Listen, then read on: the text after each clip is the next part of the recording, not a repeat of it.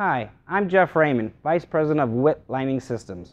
In this video, I'm going to show you how to properly measure a tank for a drop-in liner. To make a tank liner, we need the inside dimensions of the length, width, and depth of the tank.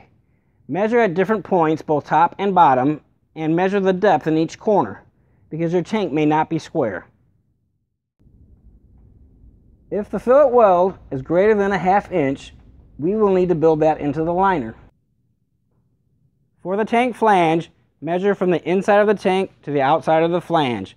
Also, measure the thickness so that we can provide the proper Witt clip. Be sure to measure all four sides as they may vary.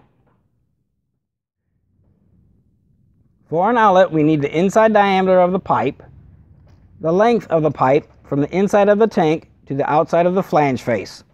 If the outlet needs to be fabricated into the liner, we will also need the center lines. A boot is similar to an outlet, but it sticks into the tank.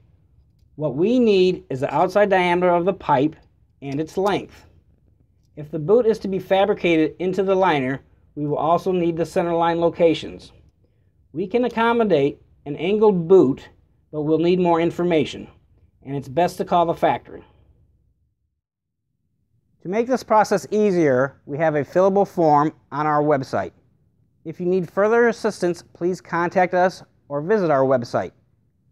Once again, I'm Jeff Raymond for Witt Lining Systems. Thanks for watching.